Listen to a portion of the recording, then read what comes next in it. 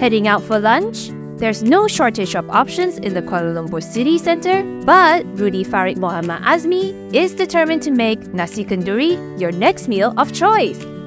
Tucked away in Lorong Berangan in Bukit Bintang, Nasi Kahwin Hari-Hari offers delicious meals that are traditionally served at Malay weddings. Customers can choose from two settings: the restaurant, which is ideal for larger groups and families looking for a more leisurely pace, and the roadside stall, for those who want a quick bite.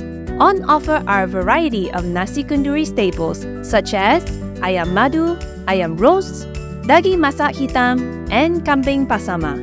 While Nasi Kenduri is most commonly associated with weddings, Rudi points out that older generations will also prepare such meals for large gatherings and other times of celebration.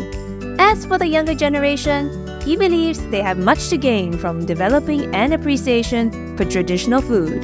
Indeed, at the heart of Nasi Kahwin Hari-Hari is the idea of serving the community and preserving our unique identity and heritage as Malaysians through food. To find out more about Nasi Kahwin Hari-Hari, check out the full article by logging on to FMT and following us here.